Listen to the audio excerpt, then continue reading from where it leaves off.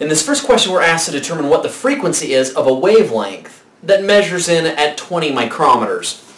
In order to do that, we have to use the following equation. The speed of light equals wavelength times frequency. That equation is only possible, of course, because all forms of electromagnetic radiation travel at the same speed, the speed of light. We're given, of course, our wavelength as being equal to 20 micrometers, or 20 micrometers, depending on which syllable you're emphasizing. And we know the speed of light to be equal to 3 times 10 to the 8th meters per second.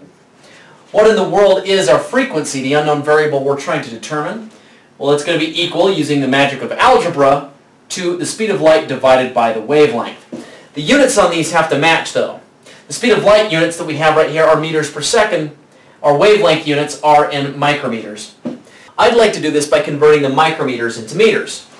We do that using dimensional analysis. Of course, we can write down that 20 micrometers is our wavelength right there. In the denominator, we want to cancel out the units micrometers, so I'm going to put micrometers in the denominator. I want to eventually convert this into meters. The reason is because meters are the length units in my value of speed of light.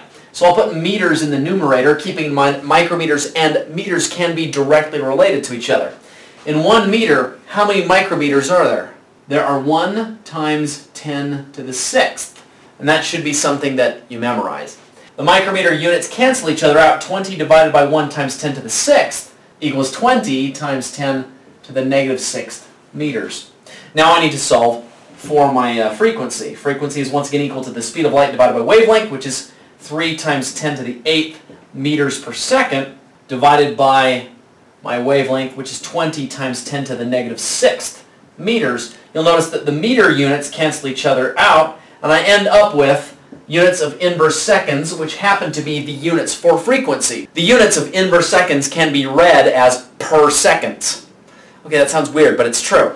So mathematically, I've determined this to come out to be 1.5 times 10 to the 13 inverse seconds. And that is the frequency of this type of electromagnetic radiation. In the second problem in this set, we're asked what the wavelength is of a radiation that has a frequency of 6.2 times 10 to the 12th inverse seconds. Once again, we know that the speed of light is equal to wavelength times frequency. As we just barely did, we were given a wavelength and asked to determine the frequency using the magic of algebra.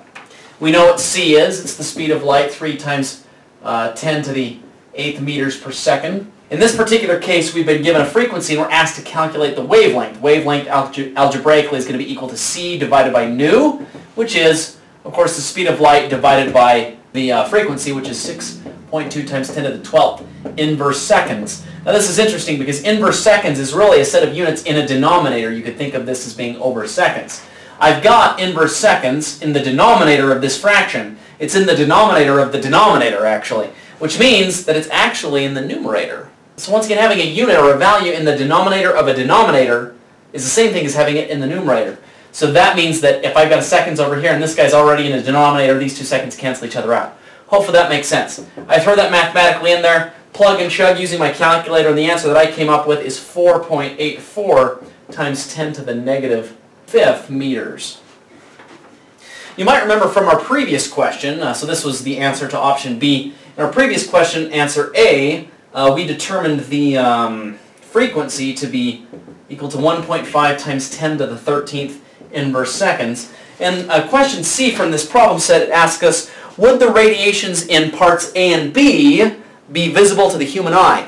In order to determine that, you need to look at the figure of the electromagnetic or EM spectrum and determine if a form of EM radiation having this wavelength or this frequency lies in that narrow band of visible light. I'll let you do that on your own.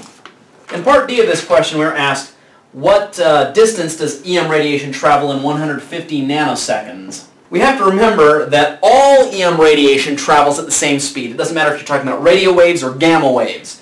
All EM radiation, or forms of EM radiation, travel at the speed of light, which is, once again, 3 times 10 to the 8th meters per second.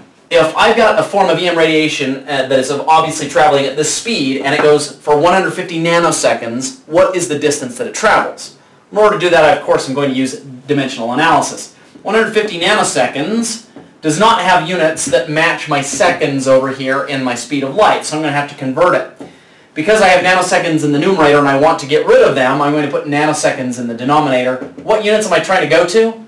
Well, I want to have seconds so that my units here match my units in the speed of light. So I'm going to put seconds in the numerator.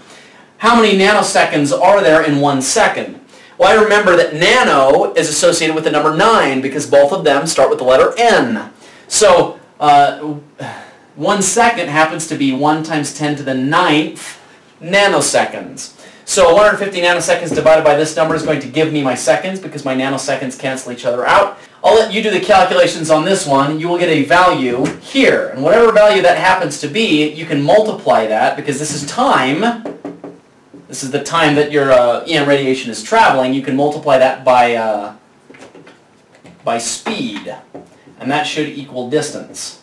You can also see that because this guy has units of seconds, and this is meters per second. If you take the seconds and multiply it by something with this set of units, you should end up with something that has a value of meters. I'll let you do that on your own and see if you get the right answer.